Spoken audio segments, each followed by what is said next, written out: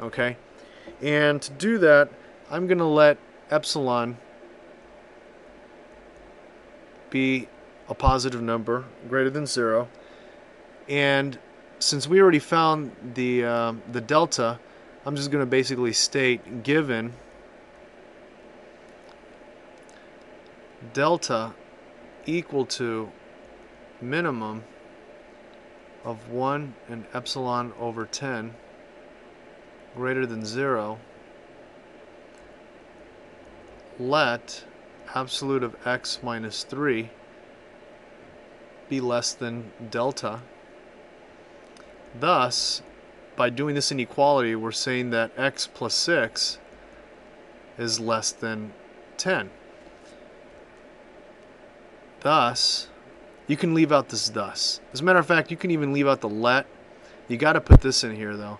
You could just leave out these other words, but this is a proper way to write it.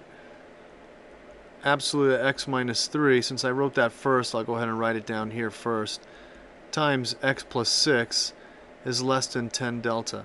Now, if you don't understand what I did here, basically I took x minus 3 times x plus 6. So I wrote it here. X minus 3 times x plus 6 is less than delta times 10, which is 10 delta. Because this is true. This times this is less than this times this. And I'll prove it to you. Watch.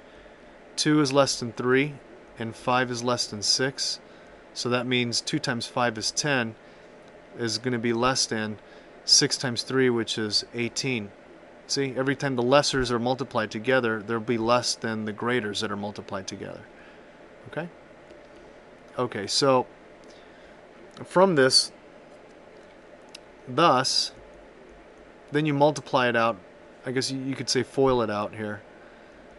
X squared plus 3x minus 18 is less than. Now, since we said delta is equal to the minimum of these two, I'm going to replace the delta with one of these two. So if, A is equal to B or C, well, then I'm just going to replace A with B or C. So in this case here, I'm going to replace it with the epsilon over 10. And then they cancel out. Hence, x squared plus 3x minus 18 is less than epsilon. And that's it. You're done.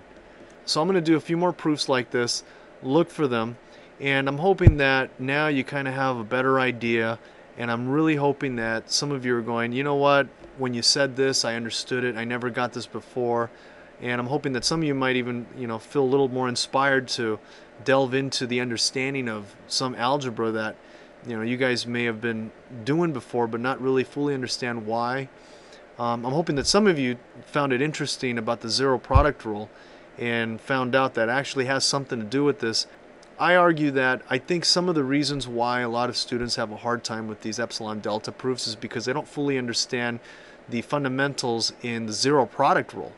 So I definitely know there's a link there, and I've done checks with other students, and I find that once I reveal some of the inner workings, they come to find out that it's more understandable after they realize certain aspects, like the delta is equal to the epsilon divided by the bound, or to say that the bound times the delta is equal to the epsilon.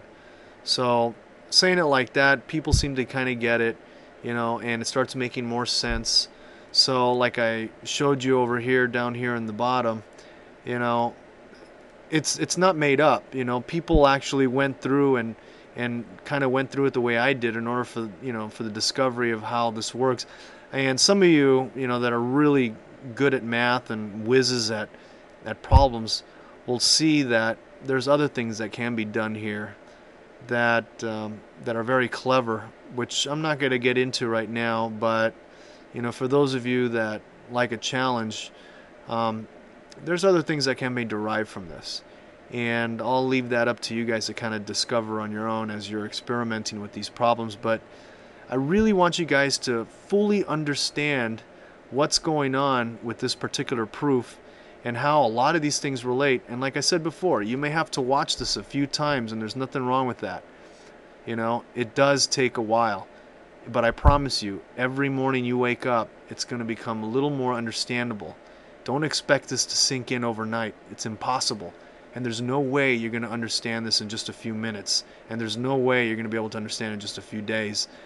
This stuff took over 150 years for people to fully, understand how this works. So don't expect to learn something that took 150 years to happen overnight.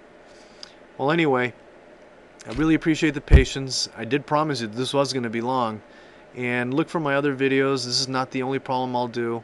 And thanks for watching.